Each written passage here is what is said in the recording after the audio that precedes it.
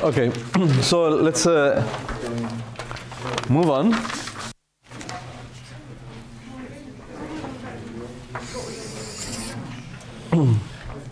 So we'll start this section 4.2 today. Is unfortunately this is a beautiful set of ideas involved into this, but I cannot be fair to them because we don't have that much time. So I just give you a taste of what it is about. The same with the next section, which is supergravity. So I will try to cover both today, just for completeness, rather than give you full details. And I will include some things about this in the example sheet, so you will have more time to enjoy this extended supersymmetric Lagrangians. So remember that so far, I have said it several times, and I can insist, is that for n equals to 1,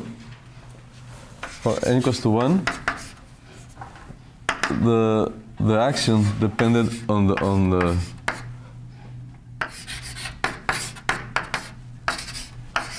essentially on 3 arbitrary functions and psi, which is a parameter.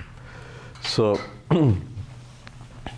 the point is that, as I told you the other day, it was good to have W and F to be holomorphic, because holomorphicity was the argument, the reason why at the end they had a very good quantum properties. For instance, W was not renormalized at any order in perturbation theory. This is probably one of the most important results for n equals to 1 supersymmetry.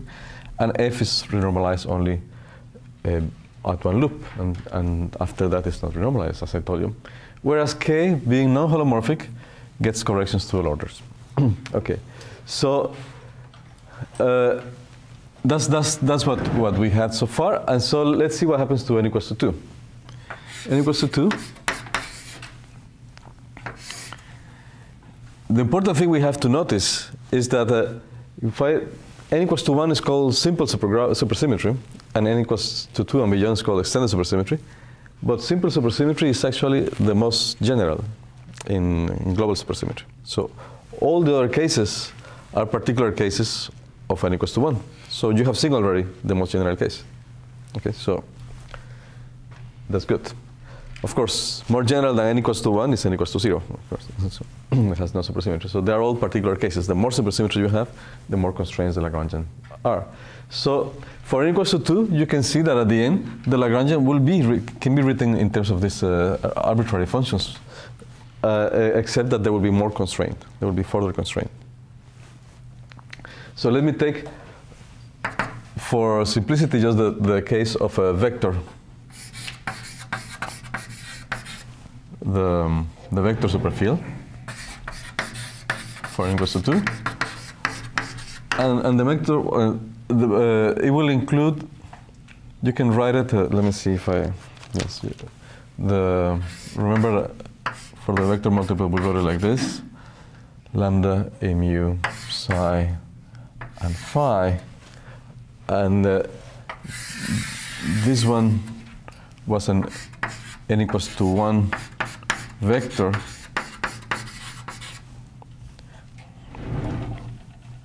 so it will come from an n equals to 1 vector superfield, we call it V, and this one is an n equals to 1 chiral that I will call phi. Okay, so couplings on vector superfields can be written in terms of couplings of chiral and vectors if they all come together in one single n equals to 2 multiplet. It so happens that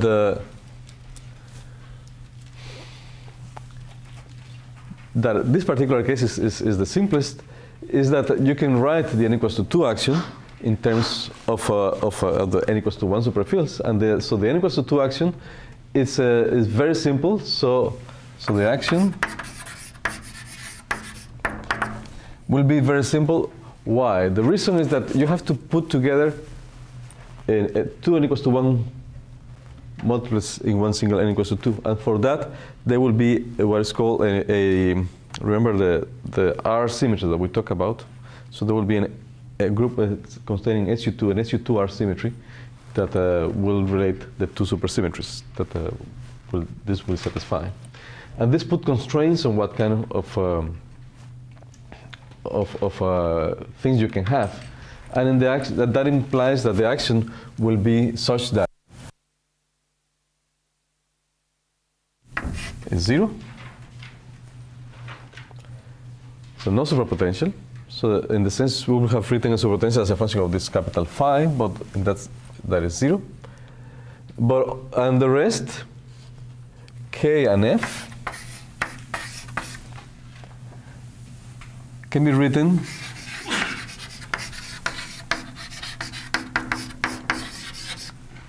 in terms of a single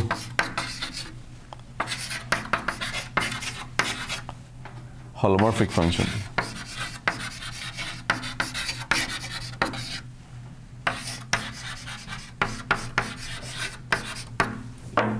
That is, I call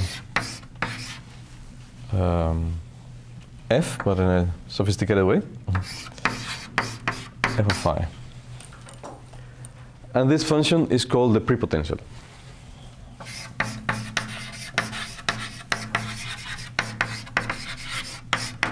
Okay.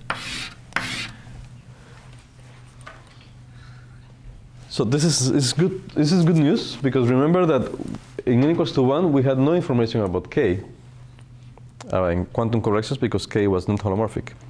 But now k will be derived from a holomorphic function, which is f. In particular, I can tell you f of phi will be the second derivative of f with respect to phi, and k of phi and phi dagger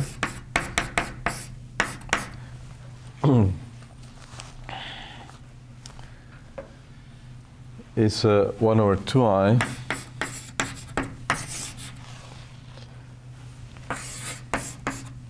phi dagger to v df by d phi minus complex conjugate. Okay. So that means that just giving just this arbitrary function f, we find the full Lagrangian. So the full Lagrangian only depends on one single function, and this function is chiral. Being chiral, then it will get all the good perturbative corrections, all the good properties on the perturbative corrections of the Lagrangian. For instance, we know that little f is not corrected beyond one loop. So we already know that this will not be corrected beyond one loop. So then that means that we have the full Lagrangian only at one loop, which is very good.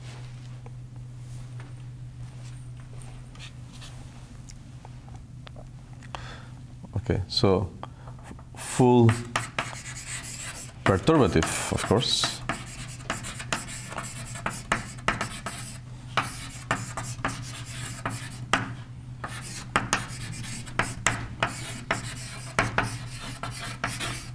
Just one loop. And actually people have computed that.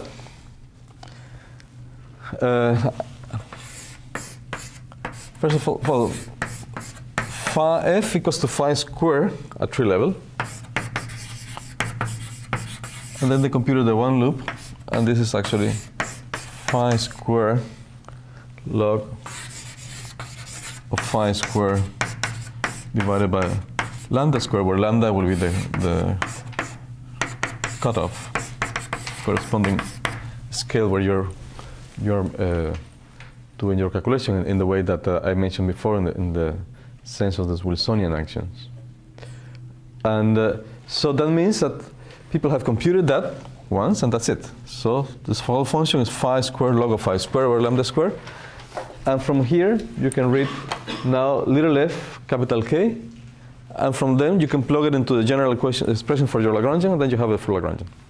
Okay, you have all gauge couplings, everything, kinetic terms for scalars, everything.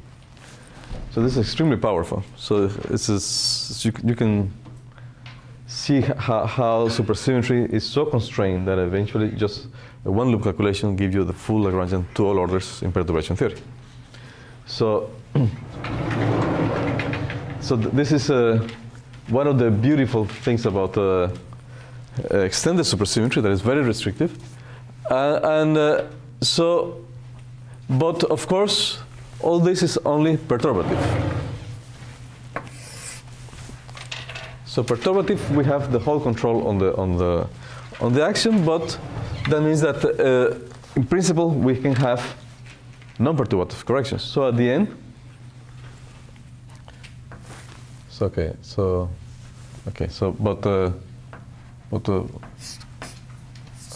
let's see, F total will then be F one loop plus an F non-perturbative.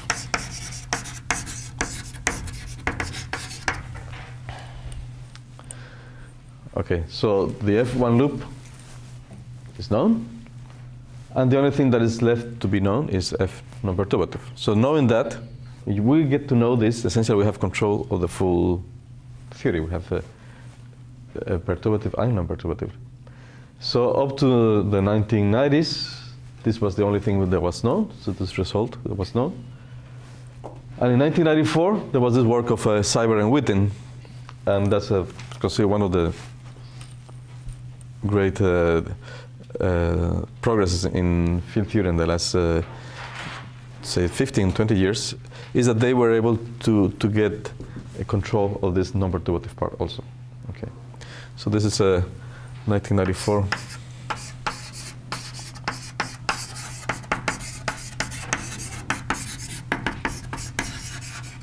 Seiber-Witten, and so this is important. This is very important. So, let me just give you some story about the Seiber-Witten. So the idea is that good luck. The idea is that they have rowing competition too. Yes. So let me see. So then the thing is that you know what the difference between perturbative and non-perturbative. You have heard about what is non-perturbative? Yes. Well, who doesn't know what non-perturbative is? Let me just. Who knows?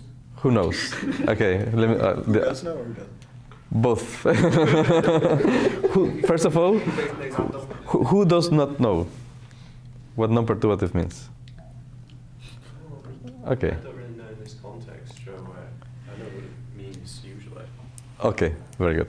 Okay, so in the sense, perturbative means that this will be like a series in powers of g.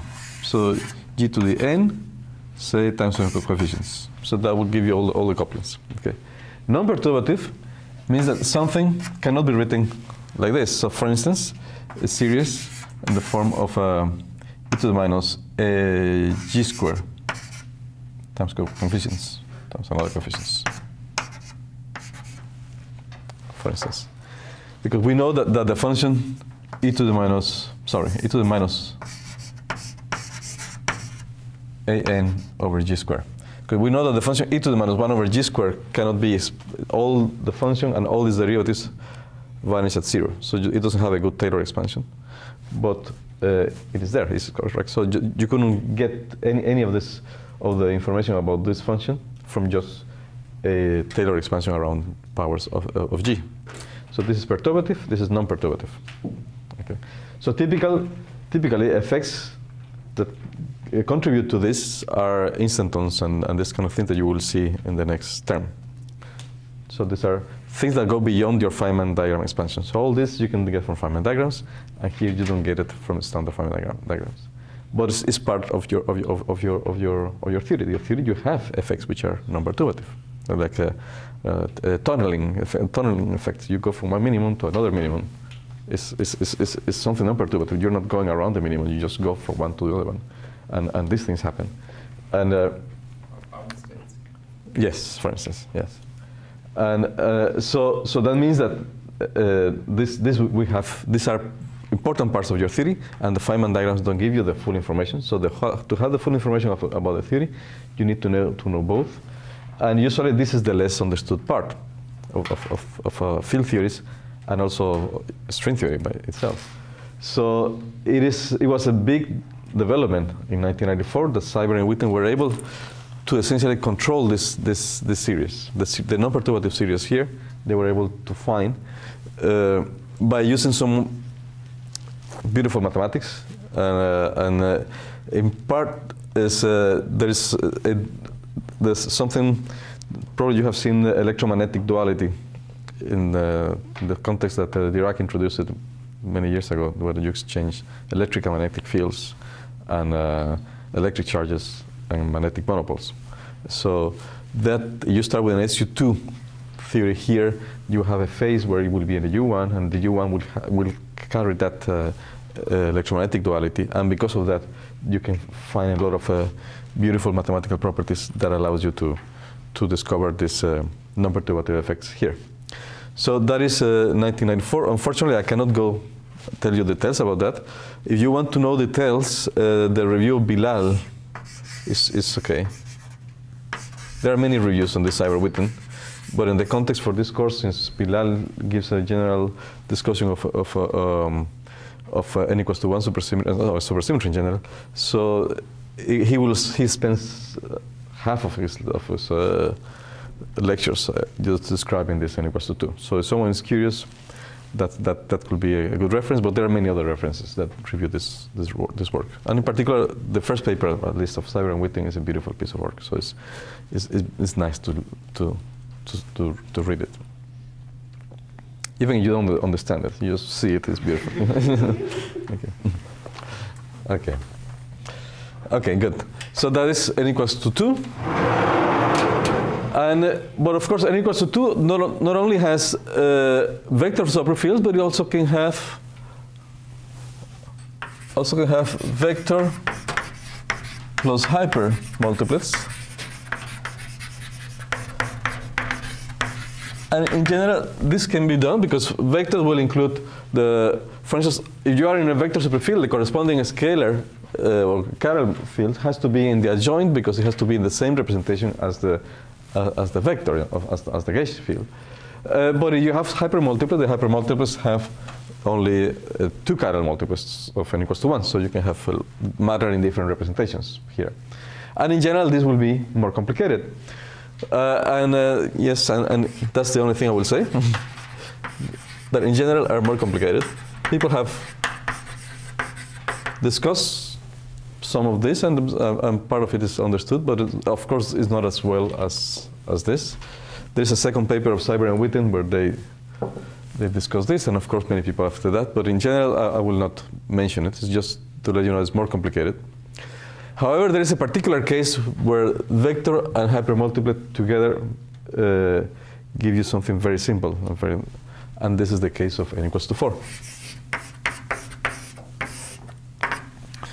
And for n equals to 4, the n equals to 4 vector, you can write it as n equals to 2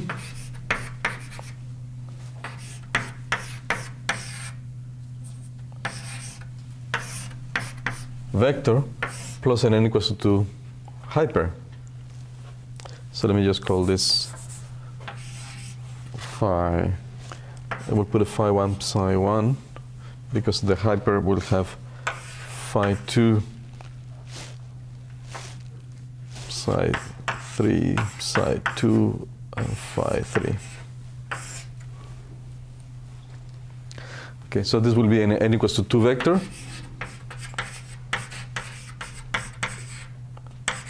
plus an n equals to 2 hyper.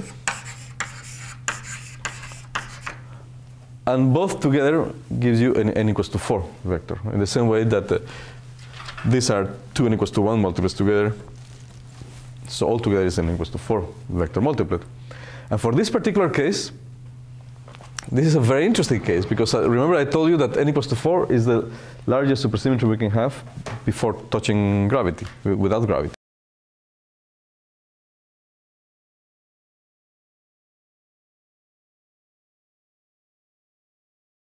So for this one, you can see, well, what is the effective action for this? It's more restrictive than n equals to 2, and it actually is. And the effective action actually does not depend on any arbitrary functions. There are no.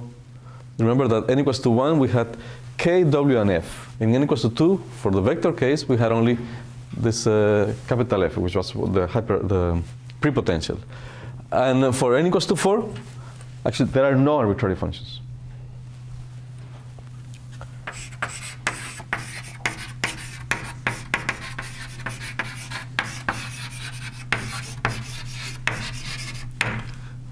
And the only arbitrary thing that you can play with is only a constant parameter, which I will call tau, and tau has a real, which I call theta, or theta over 2 pi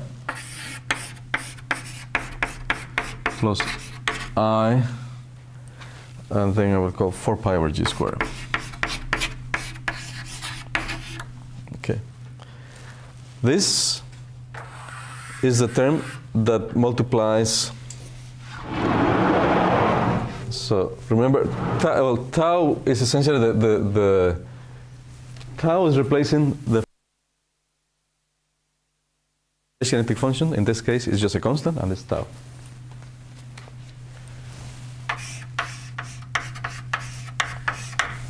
So this means that real of tau is the thing that multiplies f mu nu of mu nu in the Lagrangian.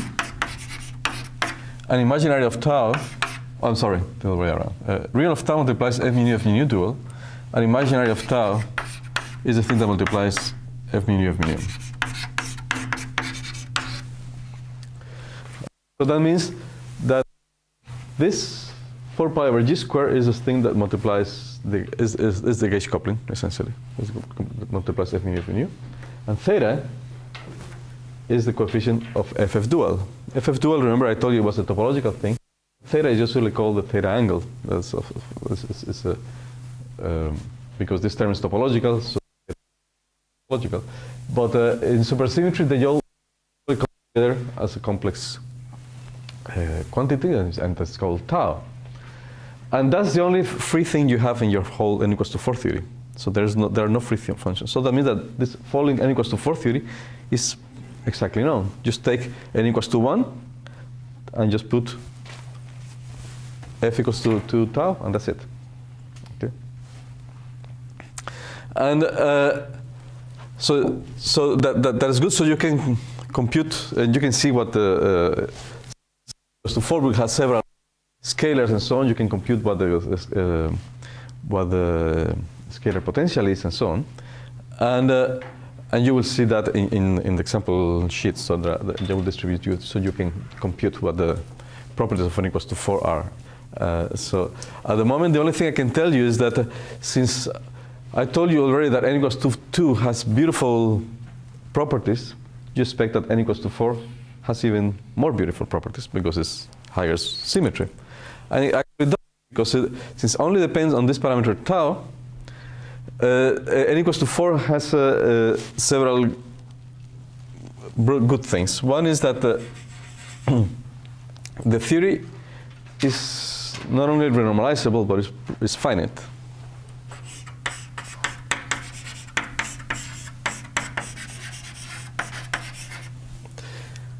Something you can get an idea of this also is that I understand you have seen already what a beta function is in quantum field theory, or in advanced quantum field theory, or in the standard model, in either of the two. Yes? Who doesn't know what a beta function is?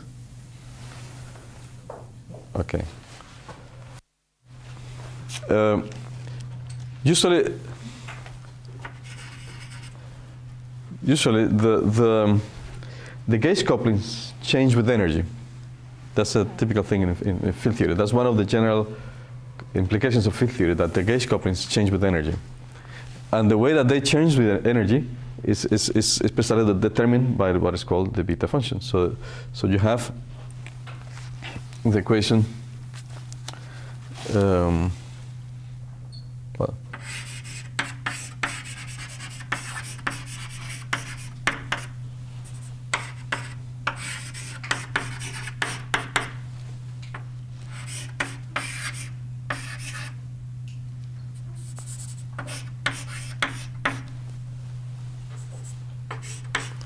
so this is tells you how the gauge coupling changes with energy.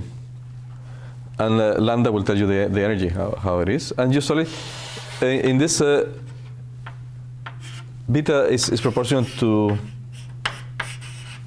g cubed at one loop. For, say, for n equals to 1. And in general, that this tells you, for instance, this tells you that the gauge coupling changes with energy. This is gauge coupling and energy, or lambda, and this tells you that at large energy this is weak and then it becomes strong. This is standard as asymptotic freedom. That's a QCD case, and QED is the other way around. QED starts weak and then becomes strong, and then you have the Landau pole at some point. So that's how it happens. However, in n equals to 4, beta is just 0. So that means that there is no change of the gauge coupling with energy. So that's the property of n equals to 4. And since beta doesn't change with energy, that means that there is a bigger symmetry in your theory. There's a conformal invariance.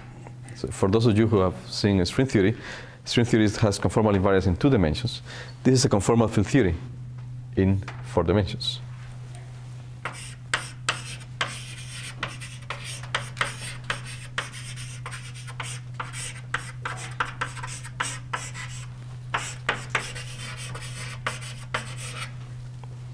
Okay, so this theory is very well behaved in the quantum domain, and furthermore, just to finish, I run out of space, but furthermore, it has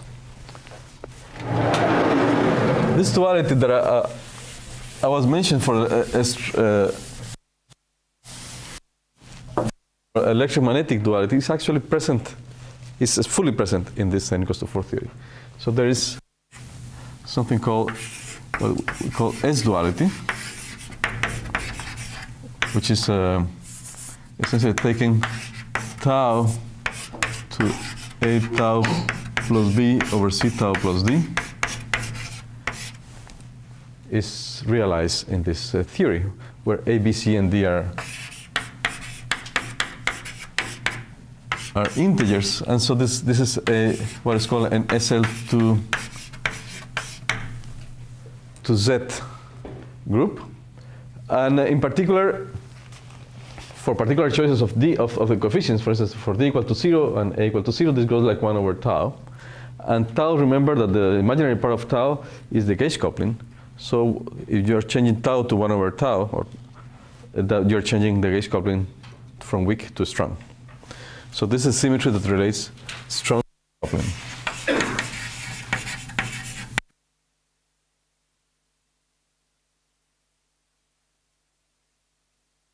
Okay. So this is one of the beautiful properties of this theory, that you can control the strong coupling, and though I know in the weak coupling, because it's manifestly present in this theory. And so there's a strong to weak coupling duality, or S-duality, and that has made this theory very, very, very good to study, and also that source of this so-called ADS-CFT correspondence. Now, probably you have heard about what ADS-CFT. That's one of the proposals of Maldacena 7 years ago or so. And that's relating two theories which are completely different. One is in string theory on ADS space, anti-de Sitter space, in 5 dimensions, equivalent to a conformal field theory with no gravity in 4 dimensions. And what is this conformal field theory? It's precisely n equals to 4, which is conformal. So the n equals to 4 is the basis of this equivalence between two completely different theories that people have been working in the last few years. So that this is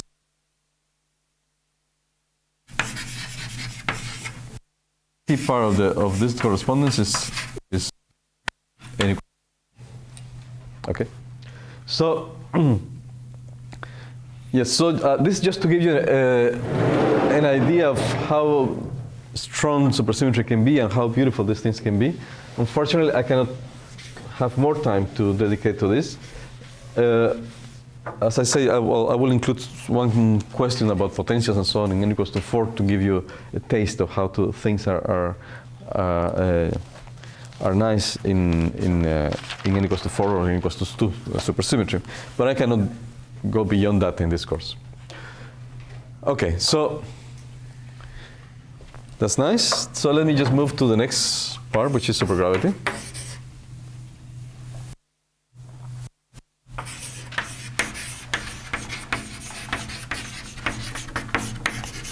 And again, I cannot be fair to the subject because it will take a whole course by itself to discuss supergravity because it's very technical. But the idea is very simple. The idea is that we know that what is it that we know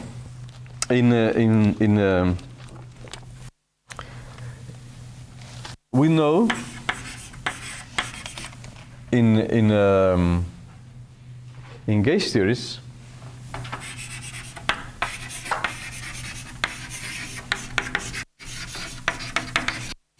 that if we set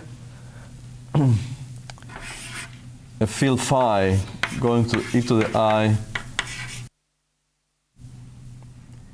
if alpha goes from constant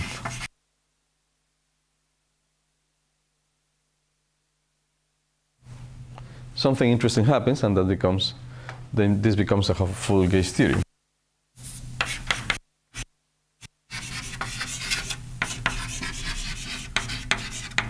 Okay, so you have to introduce a corresponding gauge field and so on. That's something we know. So what is it that we are doing? Of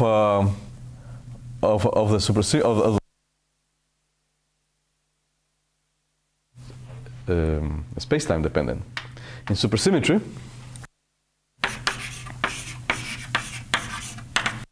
we know the supersymmetry transform. I call phi, yes. Let me just call.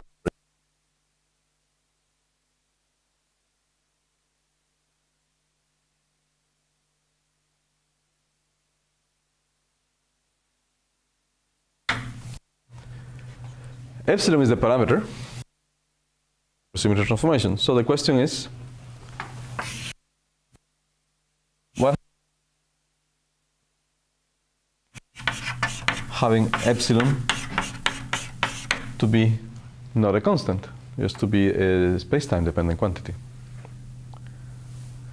Okay.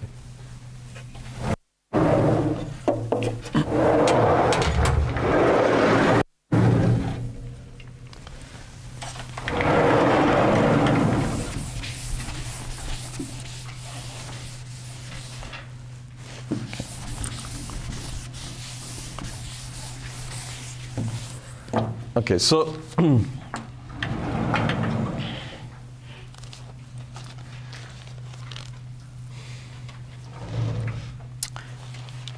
I jump a little bit from here, but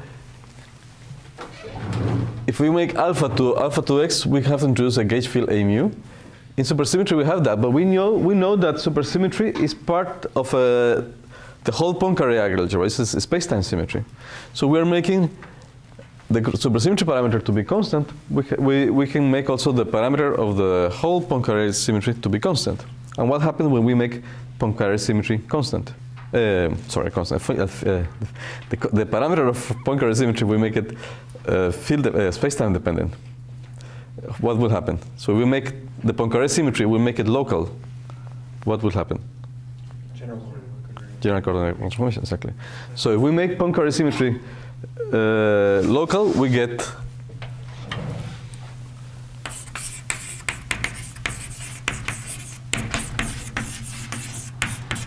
that we get gravity. Okay. So now the same thing. We make SUSY local by just setting the corresponding parameter to be a space-time dependent function by making this. This is making local. So then we get supergravity. So that's the idea of supergravity. So what is it that we have then? If we have the gravity, that means that the gravity is determined by a corresponding metric tensor that is also can be written in terms of Firmines like that. You have seen Firmines, the tetrads? Okay. So you have that for gravity. For supergravity, then you have to introduce a new field. And that what can the field be? Has to be is the field that is the partner of the graviton. Remember that we had the graviton when we studied the multiples, and the corresponding field is a gravitino. And the gravitino will be an object which is a fermion, but carries an index.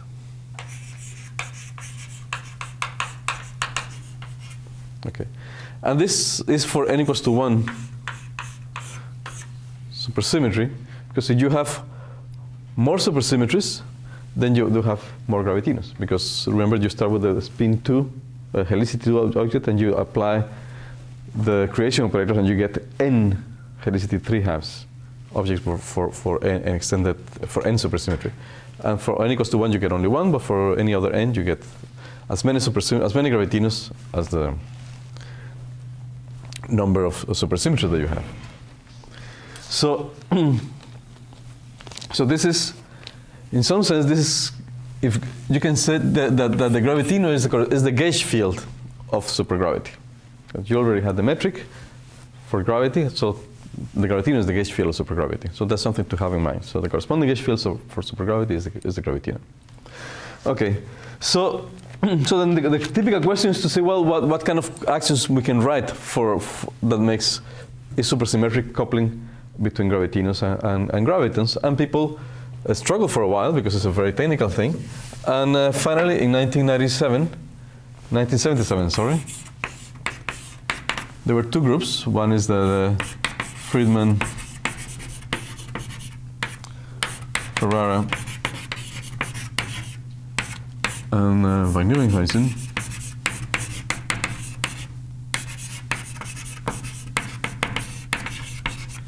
And the other group, like a week after.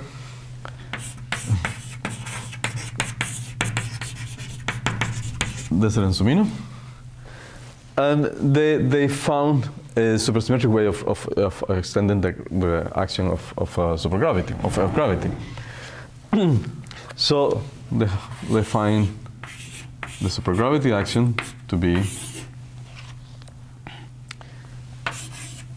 d for x square root of g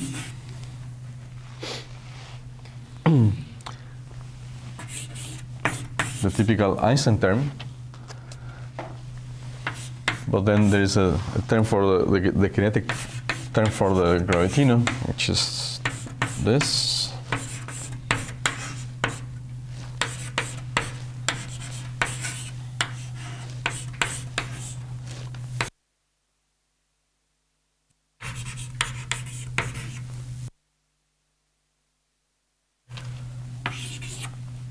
Okay, so this is Einstein-Hilbert. Einstein-Hilbert, and this is what is called the Rarita-Schwinger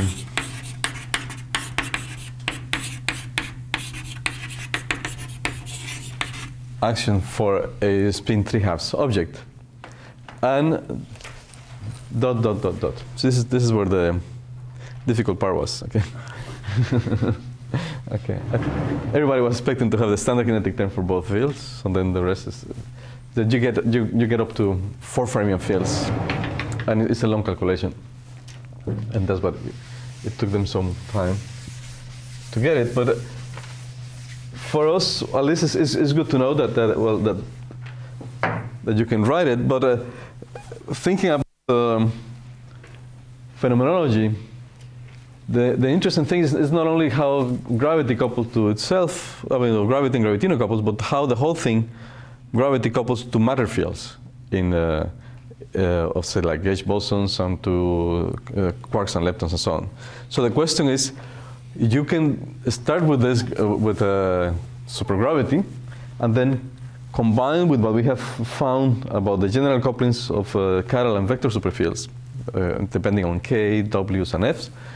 And if we can write a general action coupling that to gravity. So that will include coupling everything we know, just the gravity multiplet to all matters and gauge field multiplets. And that has been done.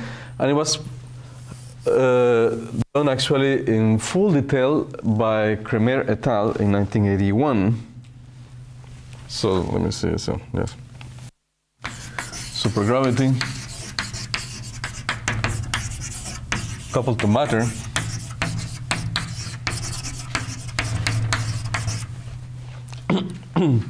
in n equals to 1. And this is Kremer et al. In 1981. And the et al. Means that there are many authors, and the reason is that it's extremely difficult and technical, so you needed many people to check the calculations. And they got a very nice results, and at the end of the day, things look complicated. And there are several ways to do this calculation. You can actually, they did it more or less by, by brute force, something called tensor calculus. And you can do it also in terms of superfields. And for that, you can see the book of West and Bagger. There's a whole superfield formulation of n equals to 1 supergravity, which is, I personally think it's a little bit cumbersome. So usually the techniques used by them or used by for the group, they use superconformal invariance. That may be, that's the nicest and cleanest way to do it. You start with a theory which has an extra symmetry, conformal symmetry, and at the end you break it by imposing that the Einstein term, the coefficient here is just the Newton's constant. So just that breaks the conformal symmetry and fixes the rest of the Lagrangian. So that's the easier way to do it. But anyway, they are all very technical. So let me just tell you in the next 5 minutes, what is it that we get, what is it that this modifies what we know, okay? So at the end, the Lagrangian, or the action, will be the supergravity action, but plus a supergravity an action depending on K, W, F, and the Fayet-Iliopoulos, properly covariantized with the gravity. That means including with the square root of g's whenever you have in front of the whole thing, and also whenever you have derivatives, put covariant derivatives to make it invariant under gravity.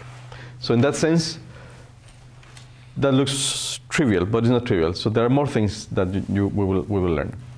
We will learn. So in particular, once you do that, so the Lagrangian idea will be similar to the global supersymmetry because it will depend on the same arbitrary functions, so except that the explicit expression is not the same. So, so this is similar to global supersymmetry.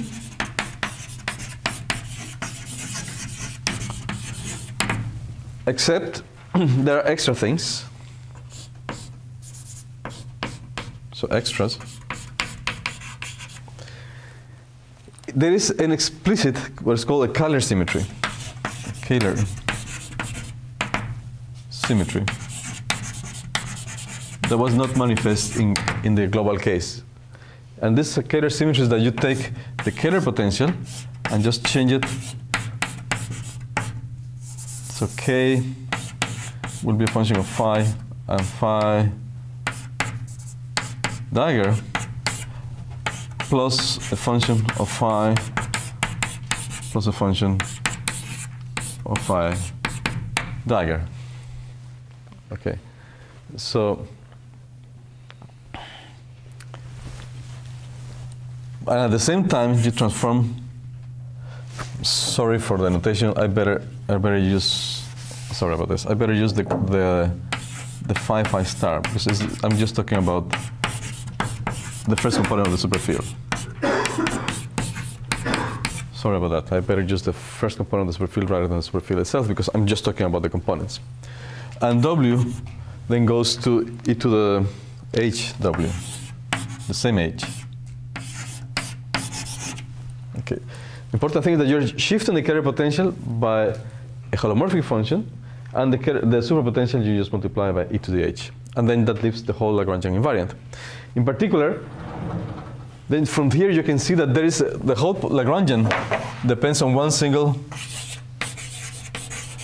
combination of K and W, which is Kremer et al. Call it like a G, which is K minus log W squared. Okay. So S depends only on this combination. And if you allow me 2 more minutes, I finish with supergravity today. So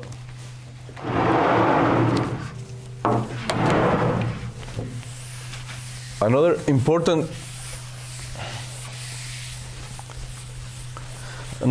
difference from the standard supersymmetry case is that the F term potential, scalar potential, takes the following form: B F term is e to the k times, this is one of the questions that I have written more often in my life, so I should remember it. So e to the k, I should write it divided by m Planck square just to make sure how the m Planck appears. And this will give you k inverse I j star d I w dj star w star minus 3 w squared, and this will come with m Planck to the square, huh? Where this di's w is equal to partial w with respect to the corresponding field, di w, plus dik times w. Okay. And this comes also with a factor of m Planck squared. Okay. So this is called the Kähler covariant derivative, in the sense that you have a partial derivative plus this term. And I noticed that two things. One is that when you set m Planck to infinity, this reduces to the standard global supersymmetry case. M Planck to infinity, this will give you e to the 0, which is 1. This covariant derivatives, this term will be 0, and then you just have a standard derivatives. So you have di w star, and then the k inverse. This is what we had in a standard global supersymmetry case. And this disappears. Okay, so you will get the standard,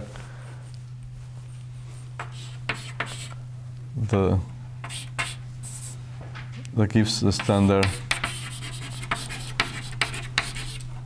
n equals to 1 global scalar potential. That's the first thing. And the second, which is very important, is that now this V is not positive. Okay? Because there is a -3 here. So still the whole thing depends on K's and W, but now the dependence on the Lagrangian is different, and in particular the scalar potential is manifestly different. And an important thing is that there is a -3, so you have a positive term minus another positive term. So now the energy in n equals 1 supergravity is no longer a positive quantity. And this is good or bad, depending on how you see it. I would see it as good.